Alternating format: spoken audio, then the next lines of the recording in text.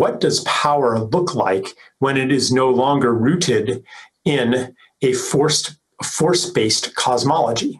What does power look like when it's rooted in the understanding of emergence, in the understanding of an all-permeating intelligence that is in all things in this material world?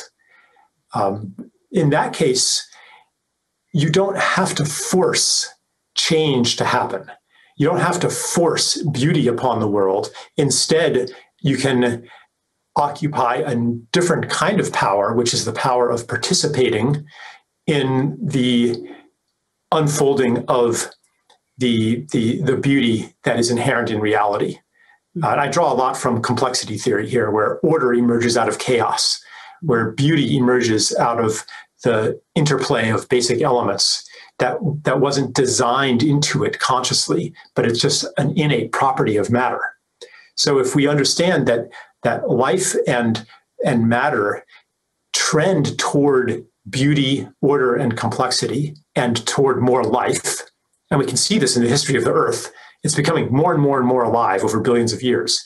When we understand that, then we don't have to be in charge of making everything happen.